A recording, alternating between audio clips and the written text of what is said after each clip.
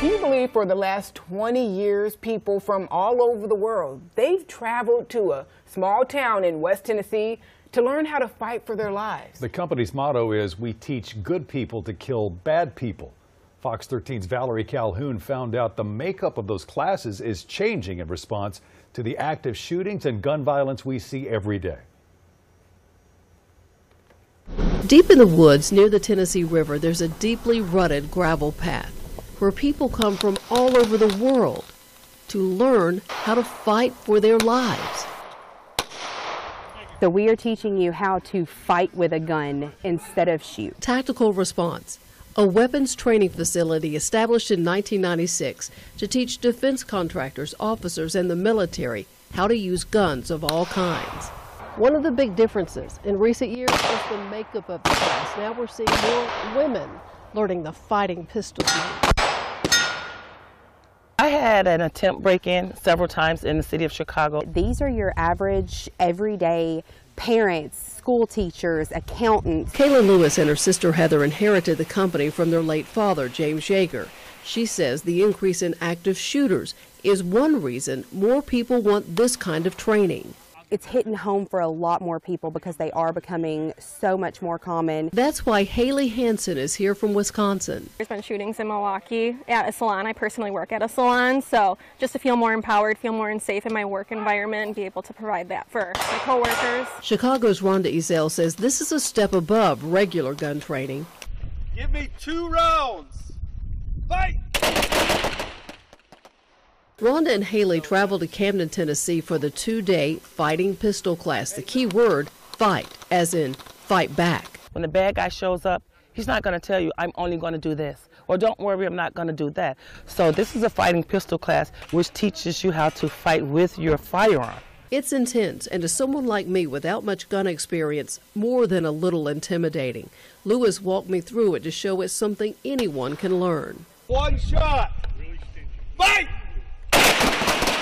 Here you see people responding as if a bad guy is holding a loved one hostage. They get 1 shot. 54 students had been in an actual life and death situation involving a gun or defense since they've had this class, and our record's 53-0-1. The one guy that lost was not more than 5 miles from here, and he didn't take a gun to a gunfight. This summer, an armed bystander shot and killed an active shooter at a mall in Greenwood, Indiana. The police chief called him a hero, saying many more people would have died if Eli Dickin had not taken action. Neither Dickin nor the chief would talk to me for this story. We talked to Collierville Police Chief Dale Lane 1 year after a man shot 13 people, killing 1 at the Kroger on New Mahalia Road. Because in an active shooter situation, these incidents are driven by people who want to create fear, and they're looking for the highest number of victims that they can. And so compliance does not make you safer. It actually makes you much more vulnerable. So we hate to say that, but if we are not there and we can't intervene at that moment, you must fight for your life. Have you been advised of something going on in Kroger? But sometimes police can't get there in time.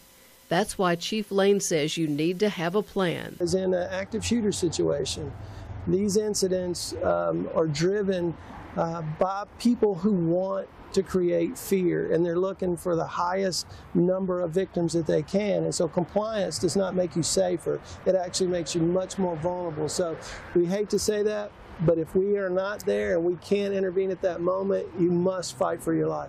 Ezell agrees, and now she has the training to back up her plan. But at the end of the day, it's our job, like I said, to protect us. Chief Lane echoes what instructors have drilled into the minds of these students.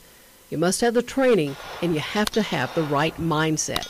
Carrying a firearm is not always the answer. If you're not trained and you're not mentally prepared to use it, it's the worst idea ever. As for Hansen, who's headed back to her salon in Wisconsin, Made me feel more empowered, like, yep, I can do this. in Camden, Tennessee, Valerie Calhoun, Fox 13 News. Now, there are other places that offer gun training, possibly similar to Tactical Response, that are closer to the Mid-South. Tactical Response, of course, as you heard Valerie, is in Camden, Tennessee.